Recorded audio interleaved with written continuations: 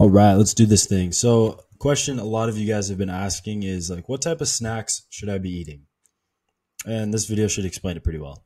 Something that you can eat during class or even on the way from one class to another. Something like you can just throw in your mouth and eat it.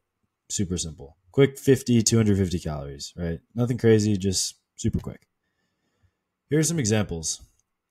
As you can see on the left, nuts. Huge one. Like you got pistachios, you got almonds, you got cashews, you got peanuts, you got sunflower seeds. Like that list gets bigger and bigger the more you go into it. A PB&J, right? I think you could probably crush a PB&J in 30 seconds on the way to class, right? Protein bar, popcorn, and along those lines, kind of like any type of chips. Like I'm not going to tell you really to eat chips, but like tortilla chips, what are the other ones? Pita chips, pop, like those type of things. Not so much like the Doritos and Lay's. Those are pretty, you want to stay away from those. Fruit. Again, the list for fruit really does go on and on. Like mangoes, strawberries, grapes, watermelons, like avocado, like the list goes on, right? You could have any type of fruit you want. You could have dried fruit. You could have wet fruit. You could have, you know what I'm saying? Hopefully this gets your brain spinning, right? Granola bar, any type of granola bar. It could be a fruit bar, or granola bar, like whatever it is. Apple slices, and you can add some peanut butter to it. You can mix fruit and peanut butter. Chocolate, piece of chocolate is solid calories, right? Remember, a meal is any time you put food into your body, right? So as long as you got something coming into your body, that's really what we're focused on. We're trying to get 7, 8, 9 meals, 10 meals a day. Not huge meals, right? Just food into your body, right? So this is literally the program. I think if you wanted to screenshot something, this would be it. And just make sure you follow this blueprint. Like this keeps it pretty simple.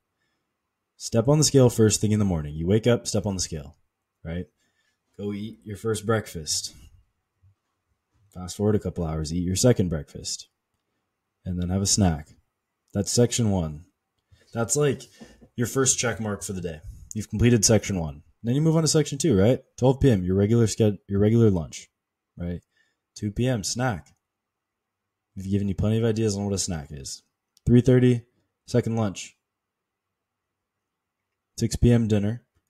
8 p.m. snack. And then 10 p.m. your second dinner.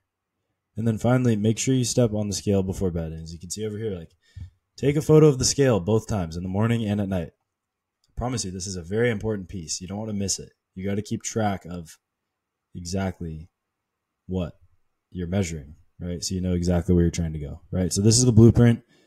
Again, any questions you have, go ahead and ask in the help community or just shoot me a text, right?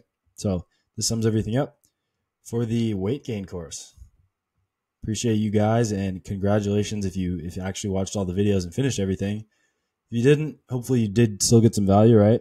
And you can execute the action plan, because like I said, I promise you, you're gonna see the gains in the next couple days, weeks, months, right? So I will see you guys in the next course. Peace.